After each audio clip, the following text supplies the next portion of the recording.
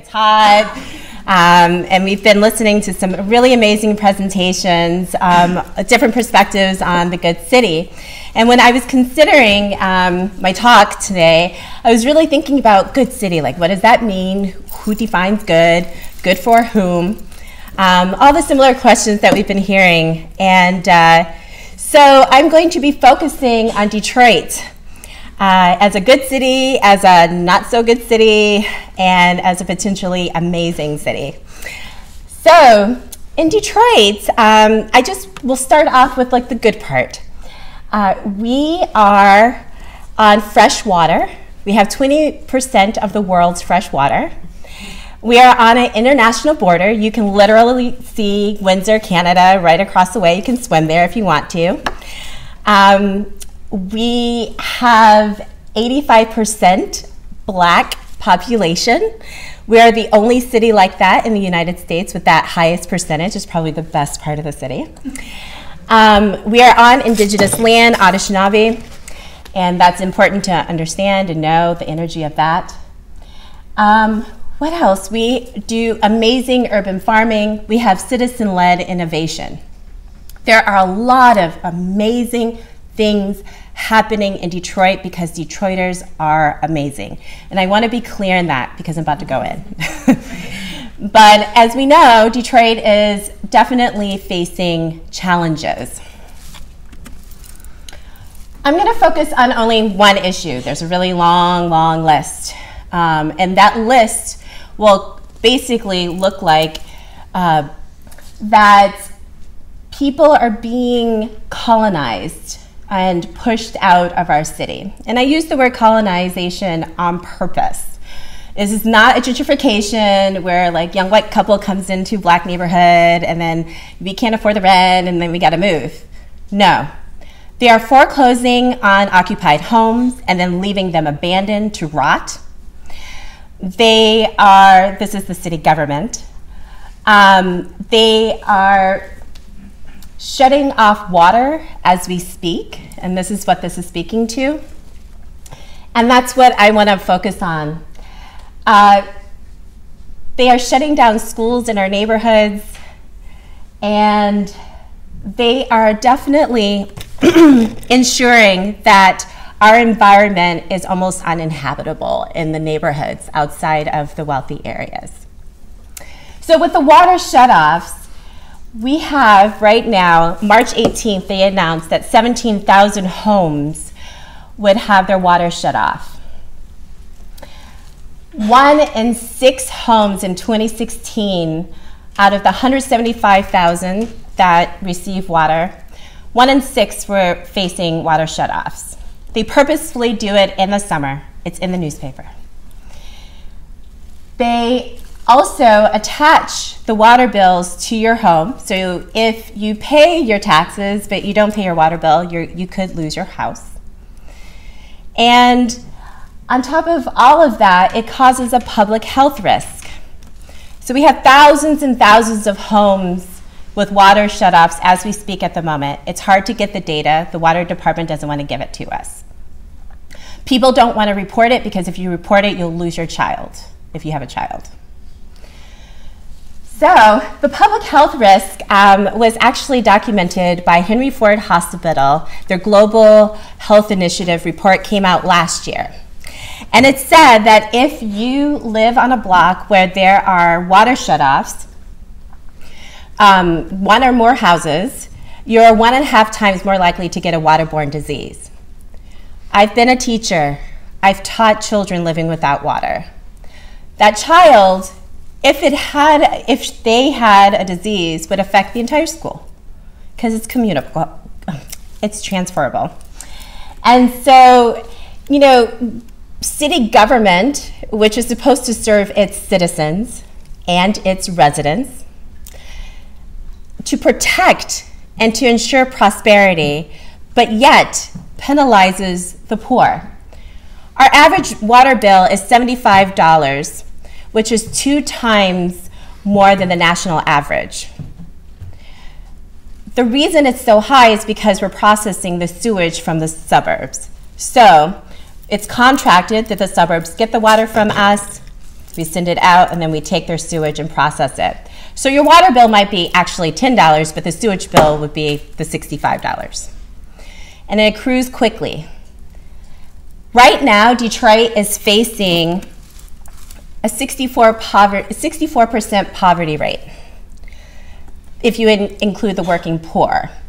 So why would a mayor allow for water shutoffs to keep going, knowing that he has such a high poverty rate and a high unemployment rate?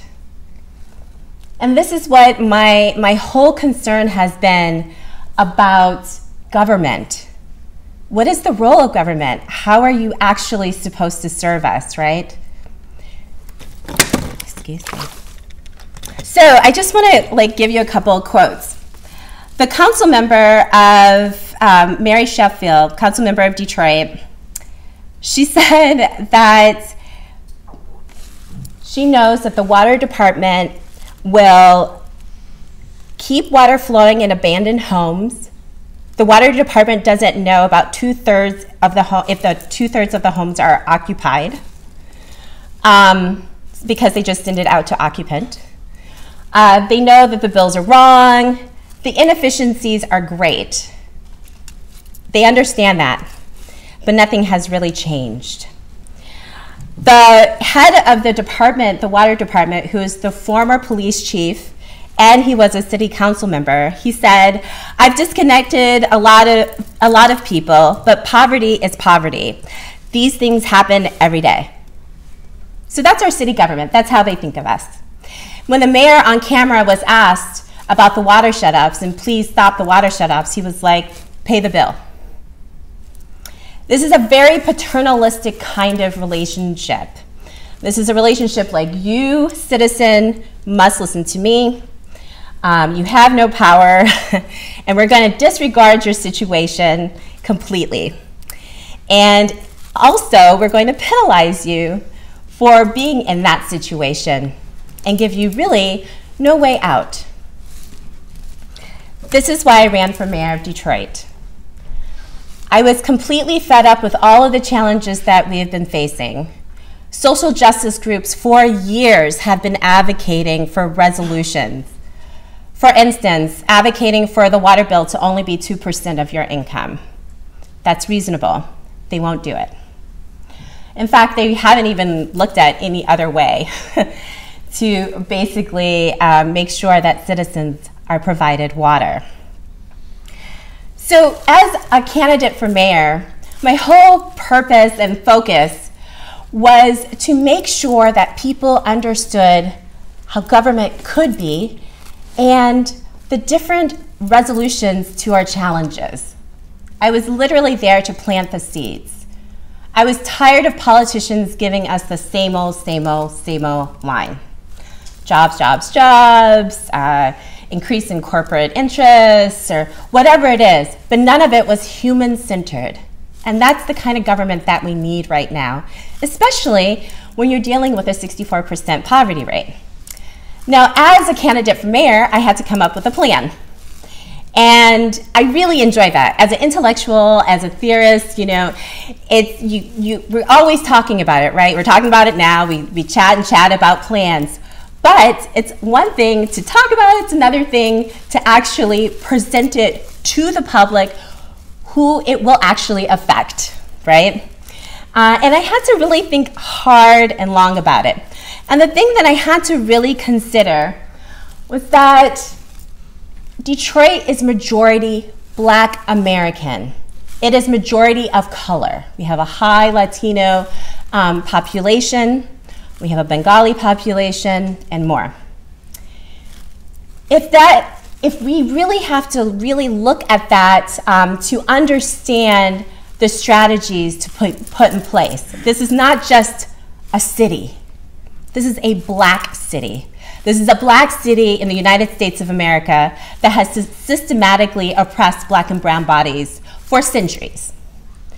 And they have embedded that oppression into the very institutions and systems that we rely upon to govern our city, to police our city, to ensure health for citizens. So really, what we really need to understand is that it's not just, oh, there's these policies or it's design. We have to go much, much deeper to the root. My whole goal as a candidate was to figure out how we can stop the poverty cycle and empower citizens, get them out of survival mode and into prosperity. But when you're dealing with environmental racism, when the water bills are wrong and no one's listening to you and you owe thousands of dollars on it and you think you're going to lose your home because of a foreclosure that's impending and you're unemployed, right? All of these things are compounded and they all inform each other. This is why it is incredibly important that we have to talk about decolonization. We have to decolonize our systems and develop new systems because the systems that we have right now were only meant to exploit black and brown bodies.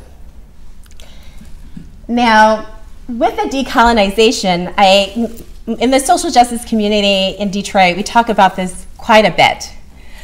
But I really wanted to get deeper into how do you decolonize? It is absolutely important that we decolonize the mind first. Because anything that we design in the mindset that we're in right now will just carry all that crap with it. All the racism, sexism, classism, everything. And we'll just build it into whatever's new. And this is why I really, really love Afrofuturism. Afrofuturism is a cultural movement, it's an arts movement that was coined in 1996 by a cultural critic named Mark Derry. Since that time, it has evolved rapidly. And it has included and expanded in many different ways. I think that a lot of people might know about this term now because of the Black Panther film, which is a really good example of Afrofuturism. Afrofuturism takes speculative fiction, science fiction, magical realism, horror, fantasy, to really discuss the challenges that black bodies face. And I will pause here. I say black bodies because that is exactly what is being targeted. It's not our mind, it's not necessarily a culture that comes next. It's our black body. It is on that base level, unfortunately. And so with Afrofuturism, you look at mythologies and legends from the African diaspora, you look at new technologies, and you wonder how are all of those things going to affect the black body? What kind of futures can we imagine for ourselves where we are in control of our destiny, where we're healthy, where we're prosperous? But also, Afrofuturism is a really great way to critique the now and to create a new framework for developing new strategies that really assist, support, protect, encourage the black body. Examples are Sun Ra, the jazz musician. I know some of you know him. Sun Ra was infamous for dressing at all times. And he said that he was from the planet Saturn. And his music, if you listen to it, it sounds like stars and planets. It's really great. If you don't know him, Google him and definitely listen to his interviews. And this is Black Panther. Who saw Black Panther? Awesome. Great. So now you understand like the conversation about building a black utopia, which is Wakanda in Black Panther. That is an ongoing conversation and has really sparked the imagination of people to imagine what it would be like to have a safe utopian space where black bodies can thrive without any sort of white intervention. And they're unapologetic about it, which is really awesome. I really, really enjoy that. So thinking about Afrofuturism, as much as it's a cultural movement, there are certain principles that kind of resonate through all of the work that comes out of Afrofuturism. One of them is that Afrofuturism is ancestrally rooted. You honor the past so that it can inform the future. You have to remain grounded in your ancestral roots. This is very, very important. And as we know, with colonization, you're broken away from your cultural roots, your history, and that part of your identity is hard to kind of connect to. But with Afrofuturism, we love to look at different mythologies, cosmologies, and legends from the past that show up in our present and future. It is also looking at time. Afrofuturism definitely questions the construct of time. It's no longer linear, it's a non-linear space. And then you have resilience. Resilience and the ability to adapt to change at any point in time. Octavia Butler, a science fiction writer, wrote, "God is change, change is God." And this is something that we hold true to. We are experimental. That is probably at the core of Afrofuturism. And it's the thing that I absolutely enjoy the most. The idea that no matter what you do, it's going to kind of be supported, no matter how you dress or how you sound, what you produce. Within an Afrofuturist space, if you're experimenting, there is lots of latitude and patience and acceptance within that. And if not, like full-on encouragement. And then it's pleasure. I'm a pleasure activist, which means that I live by the pleasure principle. Every moment of every day should be pleasurable. If it's not, I need to check in and see why. Pleasure elicits joy and play and delight. We need all of those elements in our lives to enjoy this human experience. Hence the reason why I wear heart glasses, I love sequins, I love to make people smile, especially when we're talking about some really heavy things. Afrofuturism is forward thinking. We really want to push all limitations that we have in our minds and move beyond that as much as possible. And that's something that I really brought to the campaign of being forward thinking. I think it's really important to bring other people along with you when you are in that mode, because some people don't really feel comfortable entering that space. They don't want to take that risk, to think that far, just to think and imagine. And then it's all about trust, authenticity. This is really key, especially when we're thinking about our current government systems. If on weekly we're hearing about police shootings, how much do you trust the police? If your city government is taking your home and shedding water, how much do you trust city government? Then why would you vote? Why would you participate in that system? You feel invisible within that, or an object just to be exploited. So trust is extremely important, and transparency. And then co-creation. When I was running for mayor of Detroit, I held co-creation sessions in my campaign office. We sat around in a circle. I would it was weekly, and I would bring up a different challenge: adult literacy, thinking about restorative justice practices, growing the creative economy. And I would present my idea about how to tackle that issue, and then open it up, and people would just talk and share their own personal experiences, which is really key. As a politician, you only know but so much, but it's really important to expand your knowledge. After the co-creation sessions, that's when I really felt it was important to actually bring out the more radical idea that I had in the beginning. It felt like people were ready for that. And, as an artist running for mayor, you don't want to be too radical. But towards the end, I did present a plan of action. And that plan of action literally culminated all of the information I got from my co-creation sessions. But it began with Detroit needing a universal basic income system. And that universal basic income system, I suggested, could be partly paid in cryptocurrency. Well, that opened the floodgates. I gained a couple of votes, which was kind of cool. People were excited that I was talking about these kind of new ideas, and I really didn't realize like the large interest and community that it would attract. So I called the cryptocurrency Dcoin, and to this day people are wanting that Dcoin.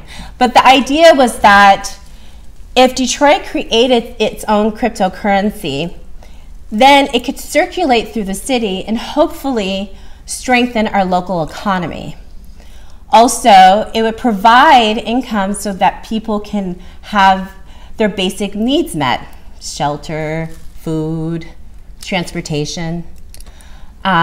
Those basic resources should never be difficult to attain, in my estimation. So, and thinking about now, still thinking about eradicating the poverty cycle, which I think government exacerbates and really probably creates that cycle. Intentionally, unintentionally, I don't know. But government has a huge responsibility in this poverty cycle. And so I really wanted to go deeper into what can we actually do to decolonize these systems, like in a real viable way. So thinking about like people, this is W.E.B. Du Bois's book, thinking about various thinkers and activists and the different plans that they had, I noticed a common thread of cooperative economics.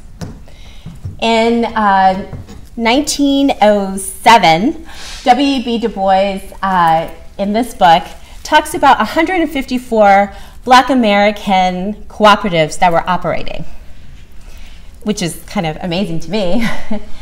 And so now, fast forwarding to now, we have Adrienne Maree Brown, who's an Afrofuturist based in Detroit, who talks about systems that are based on nature, emergent strategy. And in her book, she talks about cooperation, but also decentralization. And it is, for me, that was like confirmation for me that my idea that to decolonize means to decentralize the system. And so I'm only talking about the system here. The mind can only be expanded, I believe, through the arts.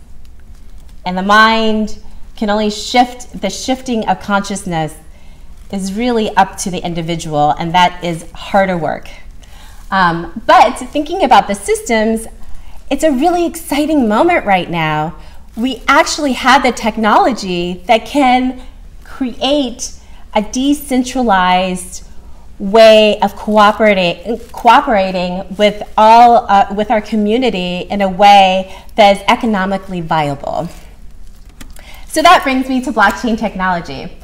And I heard a little bit about it in the previous session and got a little excited. I was like, oh, are we going to finally talk about it? No, not really. Blockchain technology. For the past couple months, I've been active in our meetup group, Detroit Blockchainers, really just trying to learn. I am not a techie, and I'm not a finance person. So trust me, I was lost for like 3 months. But I still decided to go and sit and understand it. Why? Because blockchain technology is going to be informing so many parts of our lives we can't really imagine it at the moment. They say that we're at the email phase, like of the internet. We're at the email phase of blockchain technology. So it's really new. And so I really enjoy talking about it. No matter what industry you work in, I think you should know about it. So blockchain technology is basically a ledger, a digital ledger that is immutable, which means you can't change it. It's trusted because it's transparent. And it does away with any third-party need for holding the information. Blockchain technology is the technology that is behind, cryptocurrency. And so that's what you know, Bitcoin is cryptocurrency. There are over 1,000 cryptocurrency coins out there right now. A lot of people don't realize that. They think it's just Bitcoin, but there's so many. And the reason there are so many is because people are experimenting right now. But what is really interesting about blockchain technology, you have the opportunity to not just create a new type of financial system that is peer-to-peer based. You also have the opportunity to create a new kind of government system.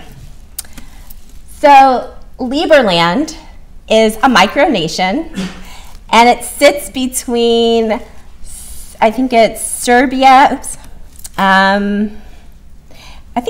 It sits on the western Danube, and it's brand new. It was formed in 2015, and it sits between Croatia and Serbia. And it was a Czech politician who founded it. He is trying to experiment with decentralized autonomous government, which means that the citizens of Liberland it's basically the government. What is really interesting about decentralized autonomous government system is that we could potentially create a smart contract on a blockchain. And a smart contract is basically a program that you tell the rules and then it runs on its own. So basically we can say these are the rules for the government, and then it just runs on its own. And so that's like one of the ideas that has come up. And that's exciting because I really was into participatory practice, like participatory budgeting. I presented when I was campaigning. I really like citizens to be deeply involved because then maybe they have a more vested interest. If they know that they have the power and their voice will be actually reflected. Liberland will be using cryptocurrency. That's outside. And that is decentralized finance, which really gets into the kind of cooperative economics possibility, depending on how you structure it. And it creates a way, an alternative way for people to build wealth, quite honestly. And it kind of brings us out of the economic slavery system that we have right now. And that potential, all unto its own, is super exciting. And there's a lot of projects that maybe during question and answer I can talk about that they're looking at how cryptocurrency can help solve for those gaps of like the informal economy. Like I think we talked about that a little bit. Where it can also create that synergy, support cooperatives, and so on and so forth. So it's a really incredible moment right now. But to get to that point, we have to decentralize communication. These are my friends right now. They're creating a mesh network. A mesh network is basically putting up a satellite at a house and then putting up a satellite maybe a block away at another house. And so the signal bounces from house to house within the neighborhood, and that means that everyone in that area can have access to free Wi-Fi. And that right there, that access is important. 40% of Detroiters are living without internet. The reason is because cable companies look at credit scores of the area, not just yours, of the entire area, to determine the speed, the bandwidth that you're able to access, or if they even want to offer it at all. And of course, with all the foreclosures, I think it was 100,000 foreclosures in since 2014, then of course credit is kind of destroyed all over Detroit. So this is out of Allied Media Projects. Allied Media Projects, please look them up. They're all about digital justice work, and they're really great.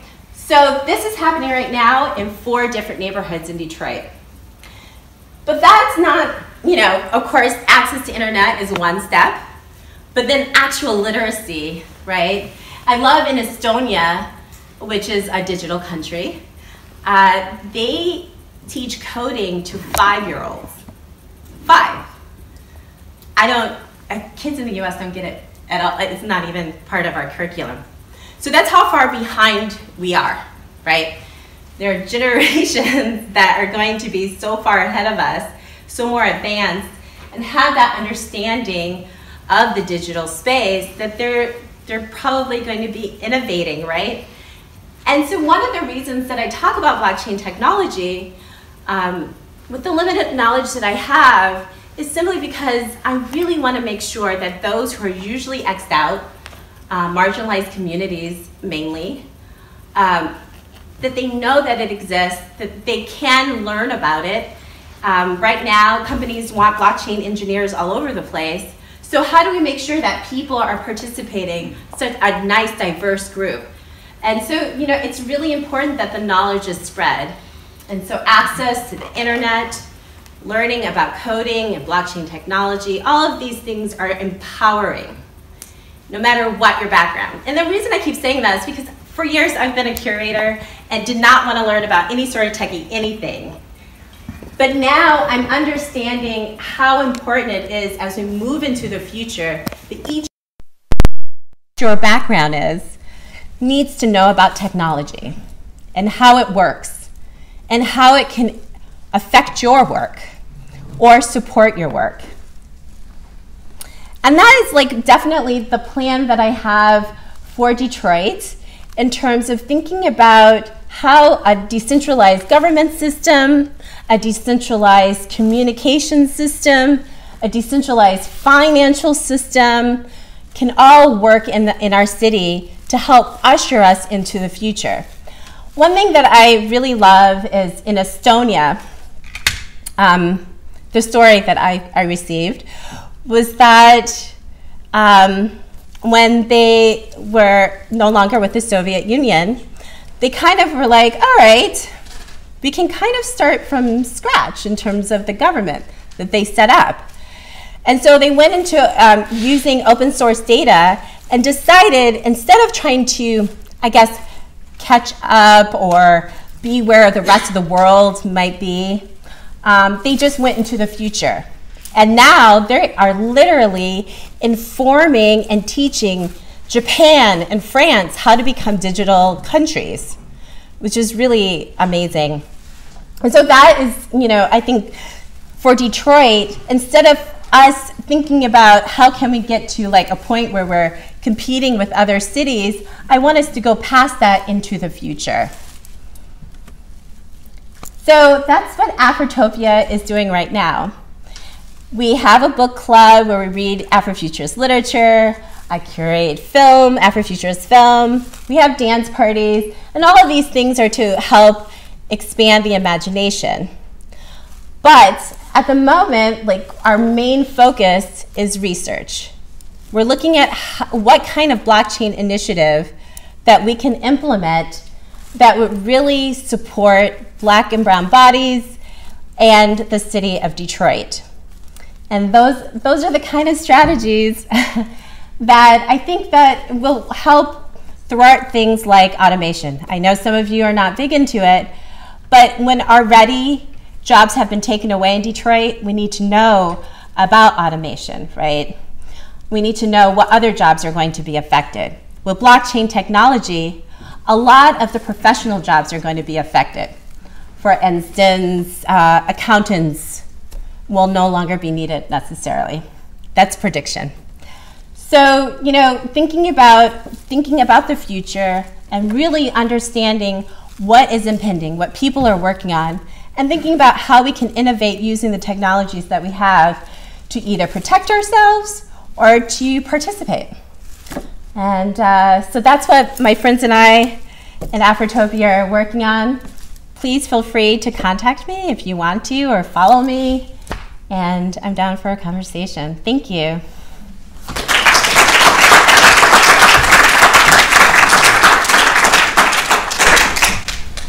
Thank you. That was really exciting. So maybe I'll kick off the talk with just a quick thought. I mean, something so compelling is that some of these ideas are really scary for people in all kind of segments and things we talk about. But I think what's maybe so effective is that you combine social justice concerns, some of the technological things, with your art practice and creation practice, which helps kind of influence the structures of the imagination.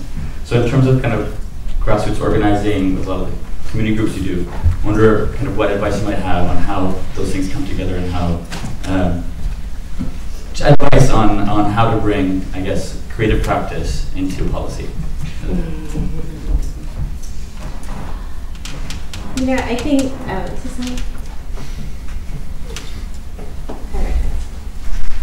Yep. So, I think that, first of all, one of the questions that I got all the time was, are you an Afrofuturist candidate, or what is an Afrofuturist platform? And I had no idea, nobody had done it before. And I think that, you know, when it comes to the creative part, the visual part of Afrofuturism, I definitely used it to kind of seduce people and bring them closer so that they can hear about the various issues and we can have a conversation. It definitely, as being a creative, I was able to appeal to a large population that really feels like they've been ignored or they have no trust in government. So a lot of people who voted for me just usually don't vote, period. So that was an honor. But I think that more than anything, as a creative, you can think outside the box. You're not afraid to go beyond the rules, to break the rules. And however things have been done, you don't really care. You're like, that's great, and it's good to know. So, but we can still do X, Y, and Z. It's the possibility. There's space for it, and I think that that's really the best part of it is the creative thinking. Do you find that divides people though? Some people respond well to that, and some people maybe respond less well, or? Yeah, I think it takes time for people to take you seriously, but over time they did. Because I stayed on issue, and they understood it wasn't an art project, and that took longer. But the plan that I came out with, the plan of action, solidified, and they were like, oh no, she's really thinking about things, and so that was really great. Does anyone out here have any questions? Monique?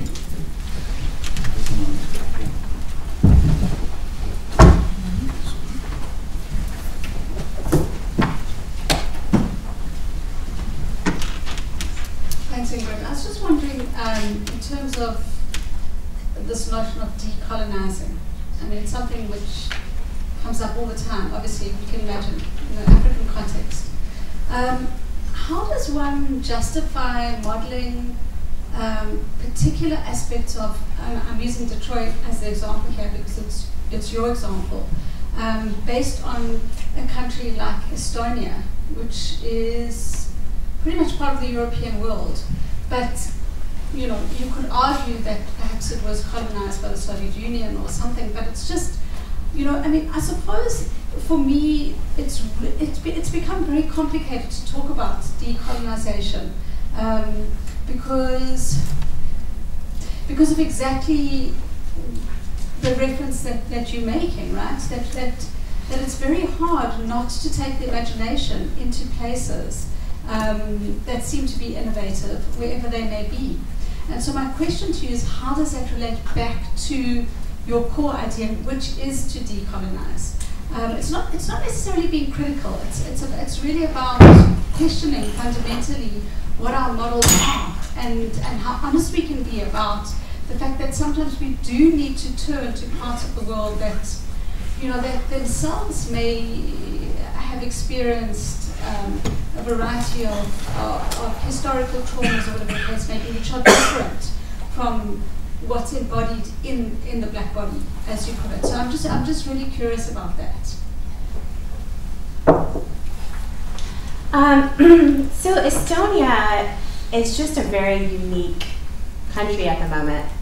No other country is doing what they're doing. And so as much as I look at them as an example, I'm still trying to figure out how that applies to Detroit and our culture and our way of being. With Liberland, for instance, they're creating a decentralized justice system. And it's an interesting model where it's very restorative justice kind of based. Like if I steal your boat, then there's restitution, and maybe some of my cryptocurrency, my token, my Liberland tokens are going to be taken away. So you're penalized in that way. And so I'm like, well, that's cool, but I kind of want to go deeper with that. So for me, it's kind of like starting points in a way. I don't think that it's like completely outside of the realm of what we've been thinking for so long. And that's why I referenced W.E.B. Du Bois, who really advocated hard for cooperative economics. So I'm still staying within Black American culture, the idea that the way to accumulate economic wealth is through cooperatives.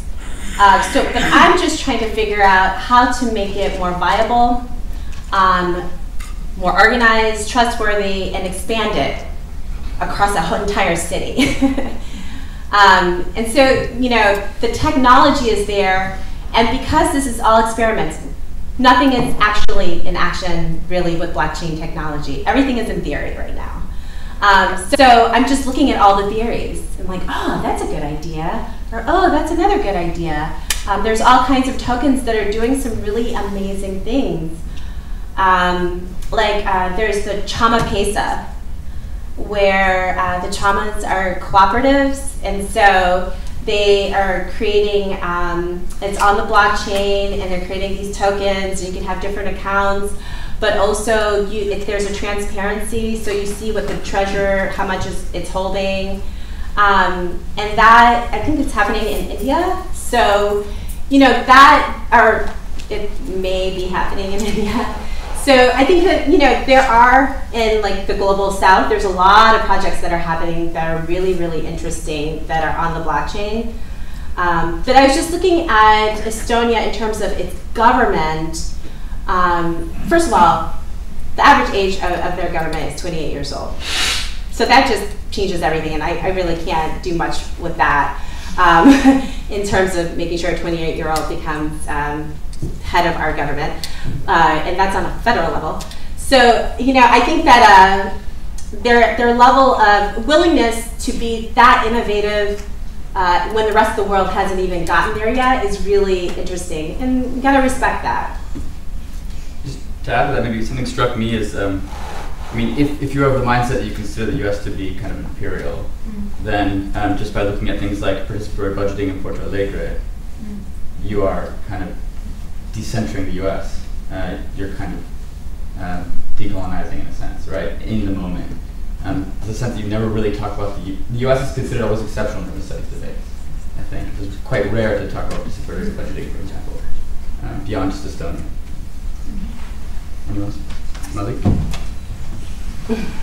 Sure. Thank you for your imagination and for your work. For well over a century and a half, Detroit has been America's weirdest city, by far. And weird in that it was able to gestate and to hold forms of Black life that were oftentimes unprecedented anywhere else in America. Forms of Black life also that were replete with references to science, and I mean, Minister Fahd would preach Islam and astrophysics on street corners. But clearly Detroit paid a price for this kind of daring. for this kind of gestation, for this kind of holding. It paid a huge price, unlike a lot of other American cities. So I'm just wondering how your work and your own daring deals with the traumas of that past. And in some ways, what is it about the moment now which you see as somehow opportune to kind of move beyond those traumas into new territory? I think it's the citizen-led innovation that is what is going to move us beyond the trauma, or it's working in that direction. And that looks like the mesh networks. I know somebody who has a 3D printing lab that is free and open to anyone to learn. With the water shutoffs, we have water stations all over the city for people to get water. It is literally the people, you know, we're clear about the trauma, we don't let it stop us. We don't slow down. Maybe that's what makes it so weird. But I think it's in our blood to innovate and to push boundaries and to go as far as we can go. So with my work as an individual, as a curator, curating film has been my way to address traumas, and having a book club. It's really liberating for people to read science fiction or to see black bodies in different situations. And I think for me, that was really important for Detroit because we're in the Midwest. We are not necessarily Afro-global in the way that I want us to be. So bringing kind of all this artwork is my way of kind of expanding our imagination about who we are beyond just being Detroit-centered, if that makes sense. And I think that that's helpful because there is a whole other generation that they don't know when Detroit was prosperous. They don't know anything. They're born into a very challenged city. So this helps them to travel without leaving. And then as an artist, I create sculptures. So I became an artist actually to address the traumas in Detroit. And more importantly, to help people, energize people who are working on the ground every day and having to deal with this. It can be very exhausting. I don't know how much you know about Detroit, but everything is mixed. We don't have one side of town that's poor, per se. Upper, middle, and lower income neighborhoods are just all intertwined, which means that you cannot ever, ever, ever escape what's going on in the city. Just can't. And as much as I really love that, you can't go into a class's bubble, it does wear on you. It's exhausting, it's heartbreaking when you see kids walking through litter to go to school. To know that there's mold in the school building, you know, the list is just so long, so it gets really, it does become really exhausting. So I started creating meditations from the sounds of stars and planets, and that's kind of and that's a more literal, direct way of addressing trauma. And I also make sculptures out of healing crystals so that they're resonating and healing your body. My artistic practice is solely centered on healing traumas in black bodies, but knowing that in order to have that happen, everybody has to be healed. And so, you know, that's where I think my recognition that we can be strong and we can do the work, but we're still exhausted at the exact same time, and we need everyone to be at their peak to deal with all that we're dealing with in Detroit.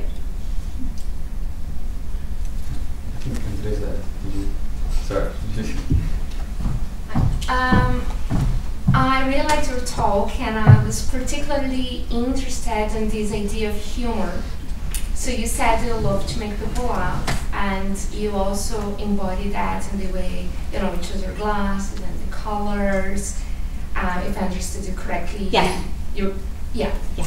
And this made me think about a book that's called LaFleur Out of Place, where people LaFleur Out of Place, where people use humor and jokes, and this is sometimes also to a way of avoidance or lack of powerful confrontation, and so it's almost a strategy to survive these difficulties of racism or unfairness, injustice, and deprivation, and so on and so forth. But the way you use it, if I understood you correctly, is more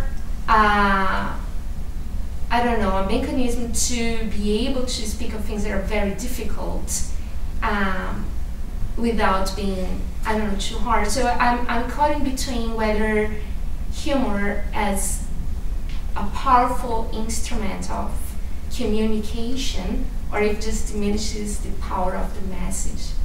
And if you can build up on that. So, okay, that's a lot to unpack.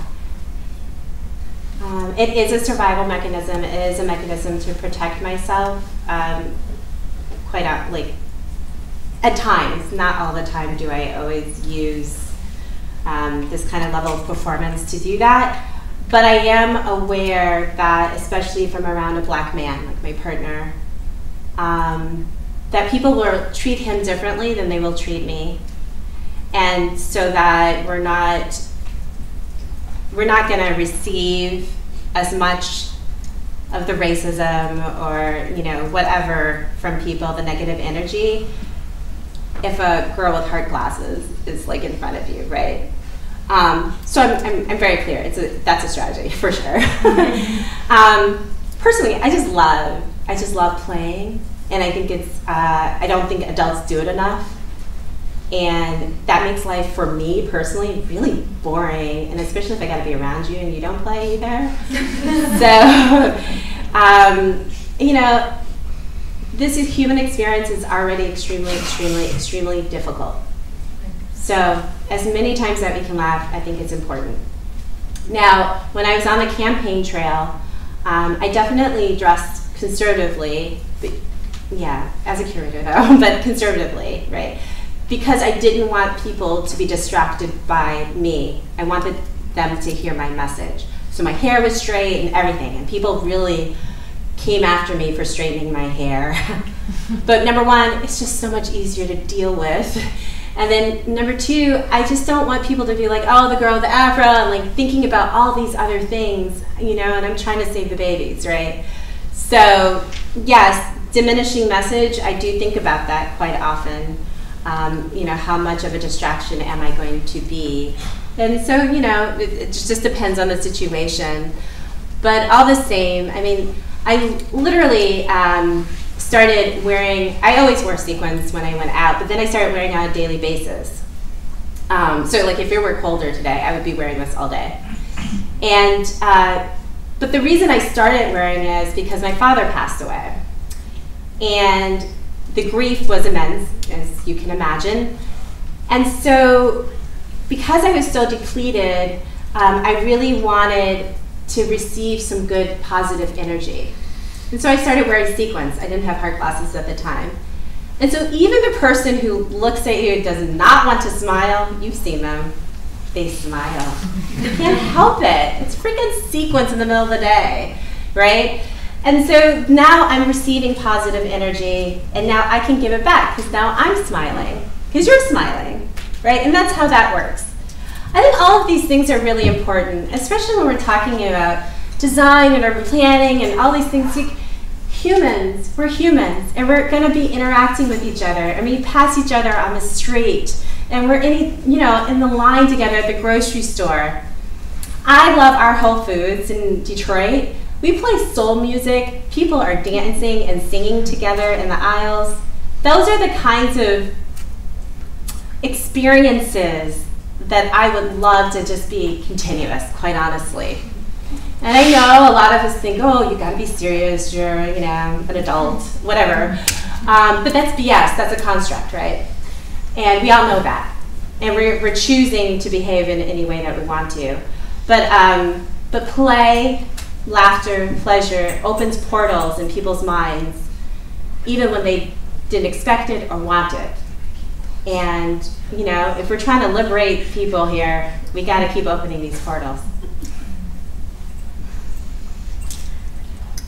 Yeah, I'm actually going to continue on the same topic because I was very struck by your statement that you live by the pleasure principle. Mm-hmm. And you know, when you said that, you reminded me of people I worked with in Rio, in Brazil, NGOs, bottom-up social organizations made up of young black favela dwellers who very deliberately opt for a politics of joy and celebration and using all the, you know, wonderful music and the beat of the drums of Africa, of the Brazilian, of that African matrix actually, or Brazilian culture, to tackle very, very difficult stories and to tackle very, very tough realities of human suffering and pain. And I, you know, in your presentation, I was moved by the way in which you described all that pain that goes with the lack of water and the way that Sisi treats black bodies in your statement of living by the pleasure principle. I thought that was extraordinary, and I wanted to hear a bit more about that. Perhaps goes with humor and wearing sequins and well, I think that, and then on top of it, the black body was never meant to experience pleasure, joy, laughter, love. We're objects. Shit, we weren't even seen as human. we weren't even counted as human for centuries, right? So this is a rebellion for sure. It's a rebellion. And most of my friends who engage in this kind of pleasure activism are very clear on that. We will not be denied these pleasures anymore. So, you know, Black Joy, hashtag Black Joy, is real and circulates because, you know, you weren't supposed to be joyful. It is, the pleasure principle, I think, though, kind of transcends black bodies. I think that everybody should feel pleasure. And we're so bogged down in the work and our families and stress, which is killing us slowly, but probably advancing our aging process or when we die. And you laugh, but I don't want any more activists to die early. They're doing great work, and I'm so thankful for them. And I literally am inspired by them. On a daily basis. I support activists. I'm seen as an activist, but not like my friends in my social justice community. They're amazing. They put it all on the line. And so inserting some joy into that is really important because when you're so close to the issues and you know the nitty gritty and how nasty it is, like running for mayor, I know politics now. I've heard all the gossip. I know probably more than I want to know. So we already theorize it's kind of gross, but it's really gross, it's really dark, it's really sad, and it can be very dystopian feeling. And I'm a person who's all about utopia. So yeah, you know, the pleasure principle is what keeps me safe. It keeps me waking up every day. It keeps me going. Otherwise, I think I would be in a corner somewhere crying and I'm sure a lot of you agree. It can get really difficult because you're overwhelmed. There's just so much to do. And so we're only hitting on a little bit of it right now, right?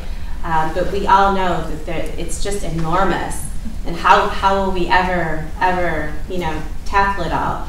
And that's why we take a breather and we say we'll take this one piece. But at the same time, I'm going to have a really good dinner and a good glass of wine. I'm going to watch my favorite show, you know, and I'm going to laugh, make love, I don't know, play with my dog.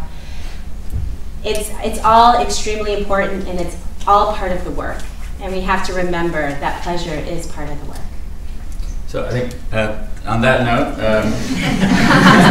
it's time for dinner. It's a pleasure. Yeah. No, Thank you, guys. Thank you, Ingrid. I just want to say, so as you kind of decenter, the elite white male audience, decenter the U.S., we start to have very productive conversations about both problems that are shared in the North and South, but also how imaginations also move between North and South. So without further ado, thank you, Ingrid, and let's go eat.